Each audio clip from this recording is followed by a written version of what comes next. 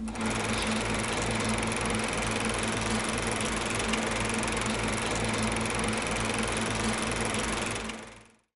I'm very happy to present on stage Gloria Dwomoh.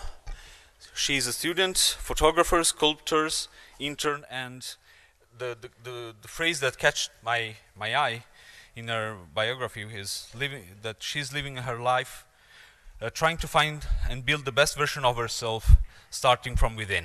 Gloria Dwomoh.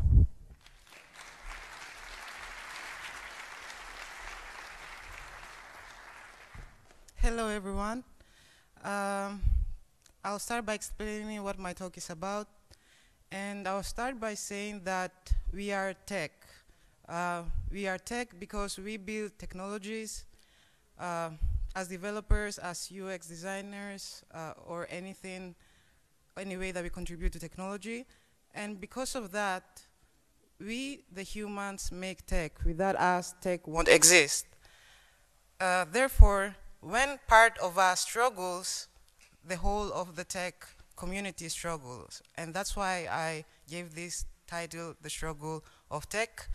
And what I will talk about is how to learn difficult things, things that we would like to avoid and never have to learn in our lives. Because at some point, every one of us needs to learn something that is difficult. And if you're afraid of something, though, that makes it a bit harder for you to want to learn it. So this talk will help you find ways you can overcome your fear and learn something that is hard for you in tech or even in another aspect of your life. That's why I call it feeling better as a learner, because part of it is feeling better as you are learning that thing. So let me start first by giving some background about me, because that will give some depth to my talk. I'm a computer engineering student at Piraeus University of Applied Sciences, which is in Greece.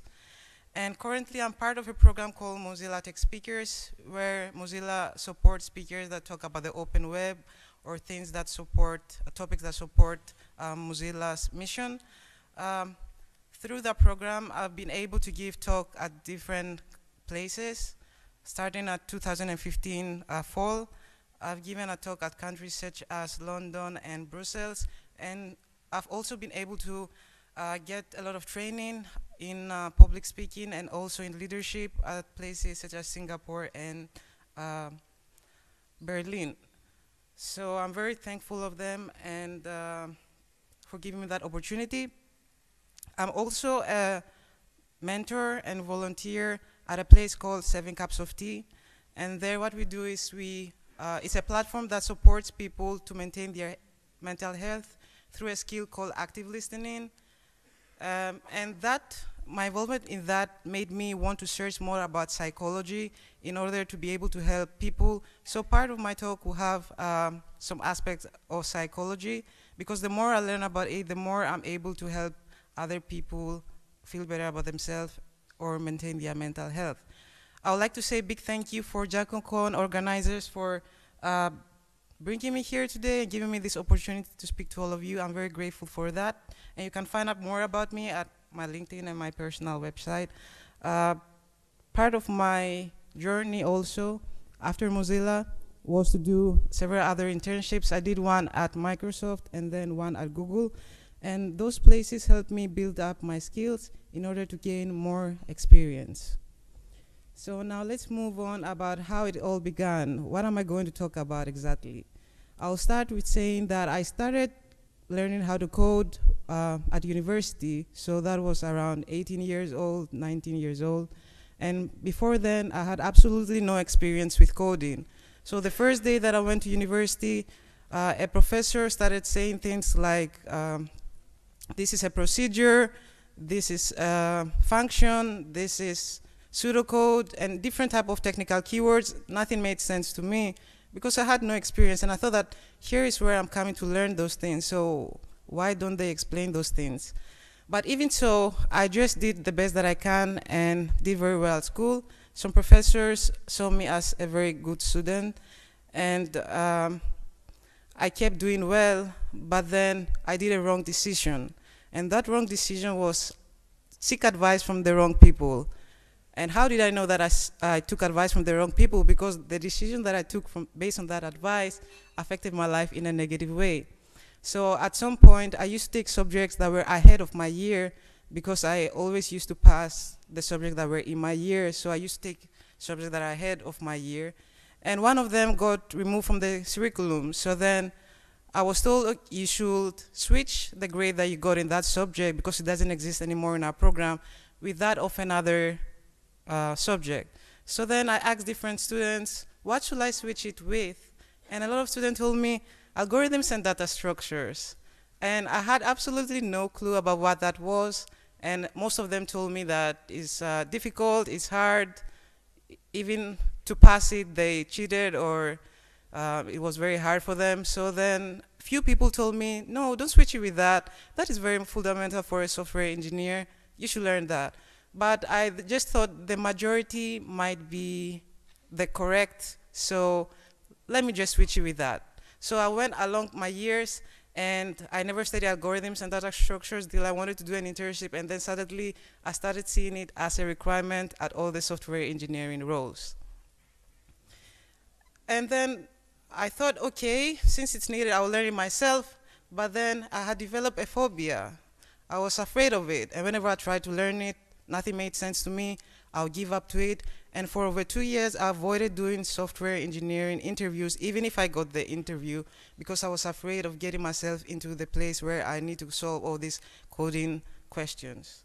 So now, I'll talk to you about how did I get out of this fear, or how am I coming out, because it's still a process, but there are some things that help me get out of this, and I believe that it can help you get out of a struggle that you have in learning something, whether it's a programming language like Python, or maybe something like machine learning, or even driving a car. The important thing is having a strong mind. Having a strong mind, there is a quote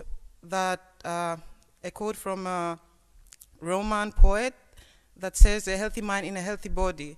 Because when you have a healthy mind, you ensure that your body is healthy because the thoughts that you think are healthy, and therefore you want to give the best for yourself, so then you do healthy things.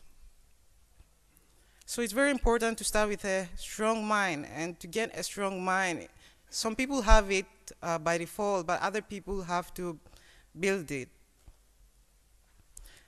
And along that line and that journey of trying to figure out why am I afraid of this? Why things that don't make sense? I know that I have some intelligence. Why? I figure out that in general, programming is very similar to learning a spoken language. Here I'm showing an image of a mountain because learning a natural language is like climbing a mountain. You first start as a beginner, let's say level A1.1, which takes about 24 hours to get to that level. And then as you keep climbing the mountain, things get harder. But as long as you keep moving, you get to another level, and that might take about 100 hours of you studying that language. You get to level A1 finally. And after many hours of climbing that mountain, you might get to the top of it, which then you are advanced and everything makes sense to you. Things are very easy to learn. And by then, though, you have spent about 600 hours learning that specific language. And in programming, I've realized that it takes time. In the beginning, things might not make sense, but the more you keep up with it, the more things start making sense and the more easier it gets. So one thing that is very important is setting healthy goals. Because if we set healthy goals, then we make sure that we encourage ourselves to keep trying and not give up. By setting healthy goals, I mean setting goals that make sense. For example, you can't say that I want to learn machine learning by tomorrow and I'll get a job in machine learning by next week. You might say that, of course, but it just won't work except if you have some supernatural type of magic. If you have that, let me know because I want to know how to get some of that. But if you don't have that, then it takes time. So you have to set a goal that is reasonable. And to set a goal that is reasonable, it has to be rational. And in order to stick with that goal, you have to have values. And values are, why are you doing this? Why do I want to learn algorithms? Because I want to get a job as a software engineer or a programmer, and I need it. So that's why I want to learn it. And because I think that if I learn it, it will make me smarter. Having the values helps you remember why you are trying to learn that thing whenever you feel like giving up. So now this is an image I found from a software developer that wrote about why learning to code is so hard. So he made this specific diagram to explain how his experience has been going from absolute beginner to job ready. And he starts saying that in the beginning, you're very excited to learn things. Things seems, okay, this is easy. You're in a hand-holding honeymoon phase. Everything seems nice. But then suddenly, as you learn more, you get into a cliff of confusion. Something doesn't make sense. And then the more things don't make sense, you get into a place of despair. And you stay there for a while. Some people at that point give up, but if you keep up with it and keep trying more and more, then you get into an upswing of awesome and things start making sense. You get an aha moment.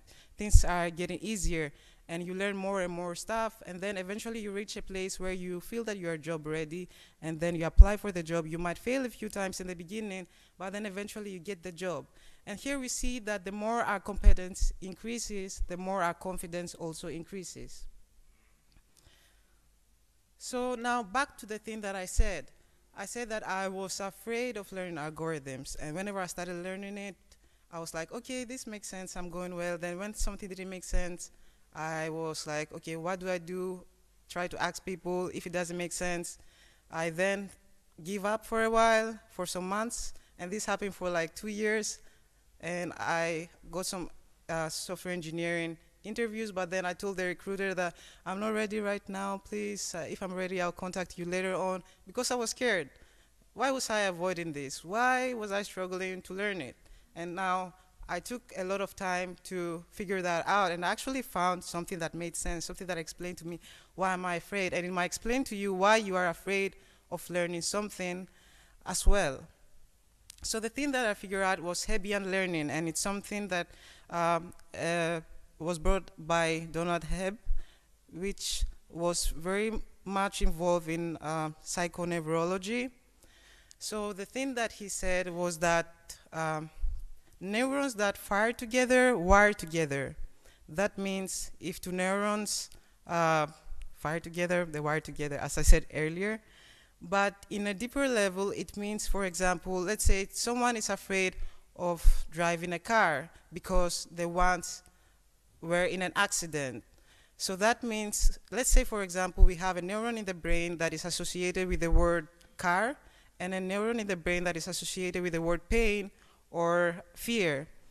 So when the person was in that car, they were all right with it because they were never in the accident, things seemed easy, everything went fine. But then as soon as they got hit and got into that accident, that person's neuron that is associated with the word car and the neuron that is associated with the word or the feeling, with the feeling pain or fear fired at the same time, because it's painful to be in an accident.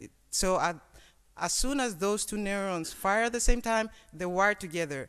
And therefore, whenever someone gets into a car, they start reliving those feelings that they had in the accident sometimes, because their brain has associated the word car and or the object car and the feeling of fear and pain. So that made me understand that of why that I had those feelings of fear with algorithms, because students started telling me it's very hard, it didn't make sense to me, I needed to cheat to pass it, and all those type of things. I didn't knew that it was affecting my psychological state or how I view that subject. So my brain connected that algorithms with very hard, scary, and all those type of things.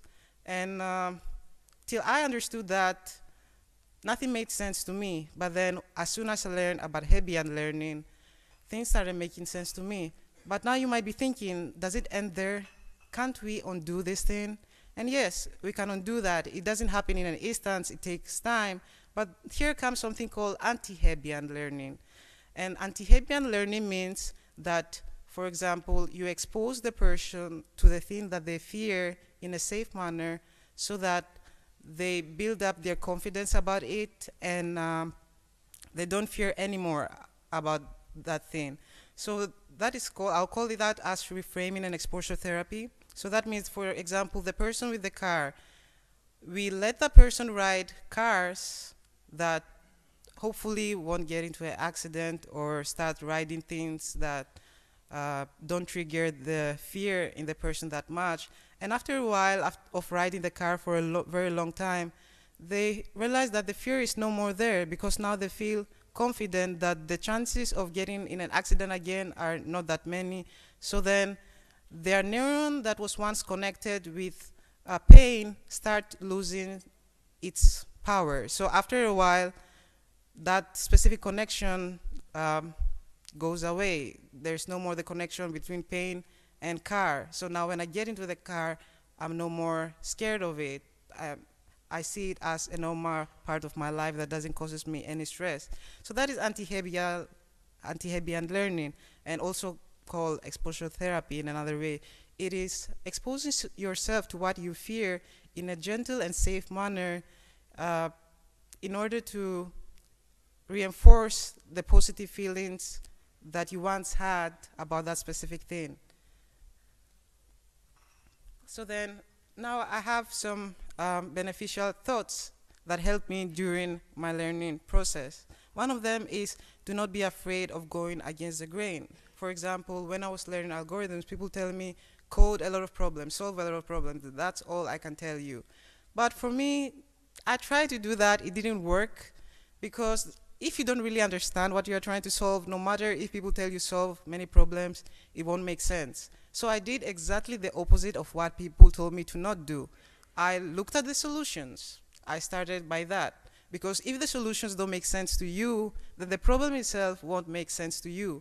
So looking at the solutions and then trying to solve them yourself, I realized that helped me learn this thing in a safer way, and it started making me feel less afraid of it, because now things suddenly started making sense. Another thing to remember is that rumination and worry don't work. Worrying about something takes a lot of your time that you could give on improving on it. So avoiding worrying is one of the best things that you can do. And one thing that you could try for that is to have a specific time you call worry time. For example, if you're working in a personal project and you are very worried about it because things don't work, instead of worrying all day about it, you can set a time from 1 to 2 p.m. This is the time that I've set to worry about this specific project. And after that, whenever I worry, I'll tell myself to refocus back on the project and wait for the next day to worry again about it. Another thing is avoiding or limiting access to harmful or negative people. You might see people tell you that you're just not made for technology, you're just not made to learn this specific thing you're trying to learn. That's how humans are. Just come to terms with it. If it's something that you want to learn, you just have to forget about that and try anyways, because you will never really know if you haven't tried your best in learning it. And one more thing from this slide is eliminating distractions. When you're learning something that you don't like, as soon as you see something that is distracting, that thing will capture your attention instantly, because that thing to you will seem more attractive than sitting down and learning something that scares you or makes you feel bad. So eliminating distractions is one thing that will be very beneficial for you to do, because you give no chances to yourself to wander around or to put off what you're trying to learn for another time. And then something else that helped me is focus on what you have control over. There are some things that are in your control, some things that are out of your control, and some things that are a bit in your control. That means partially in your control. You have to identify if the thing you're trying to learn is in your control, and if it is, focus on that. If it's not, then you can't do anything about that, so try to find something else to do.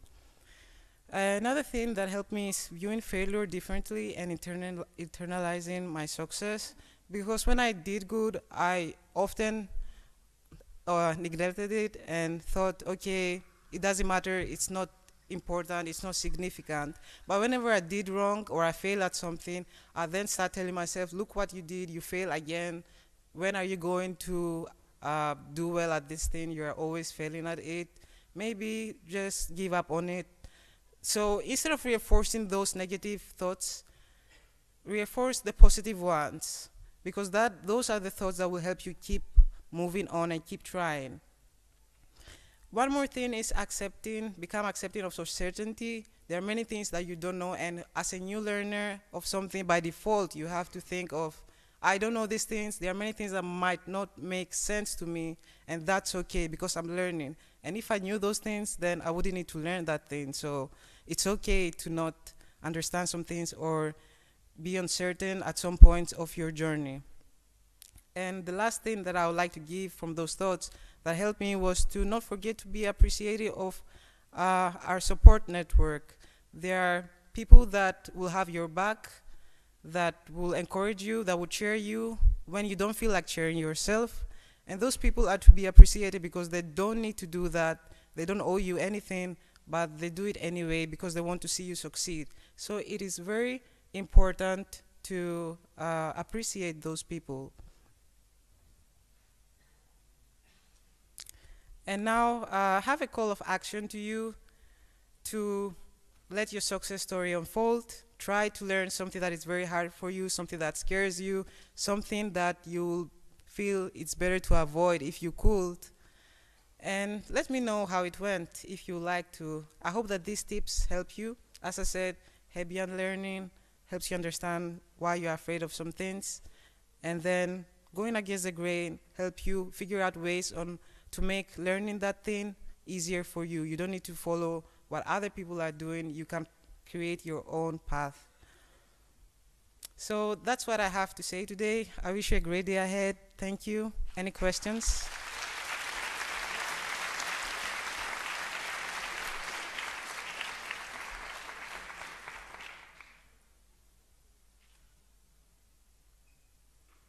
So, any questions or?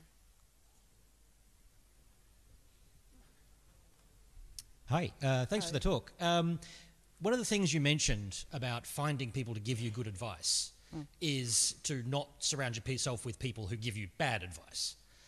How do you identify what bad advice is when you're in the middle of the situation yourself and you don't know how to evaluate whether you've got bad advice?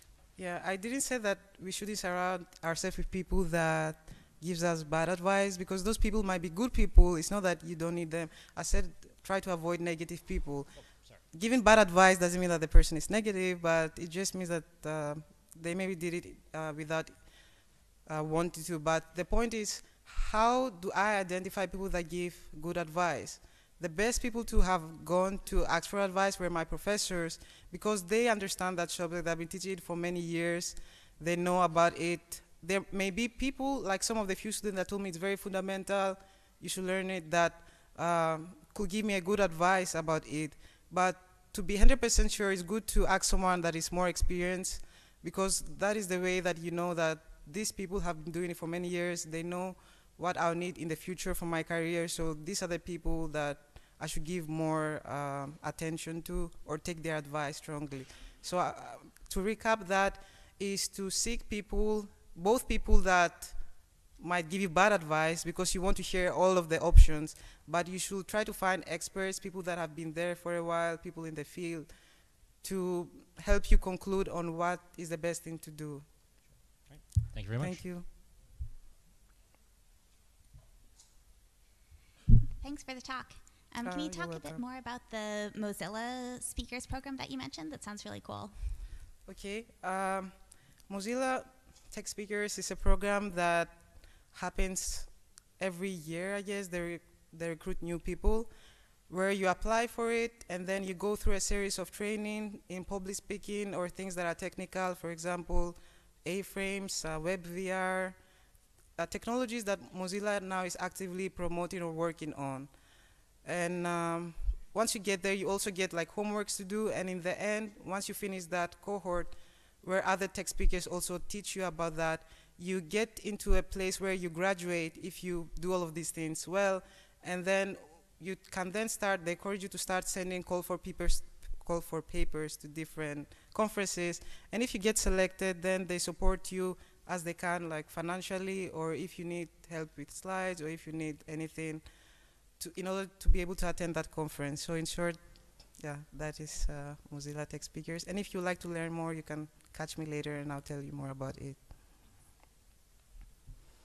There's time for one more questions, if anyone has.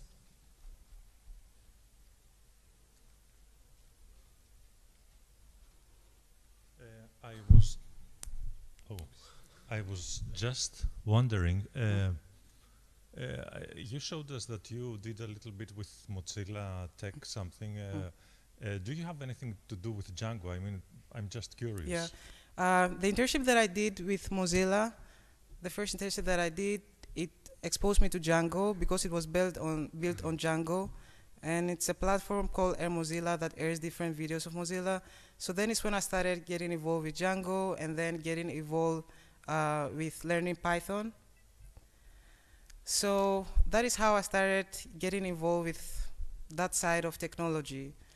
But this talk in specific, I wanted it to be about tech in general, but someone could use it to learn Python or Django if they are scared of it. So I think it's beneficial to everyone. Okay. Thank you, everyone.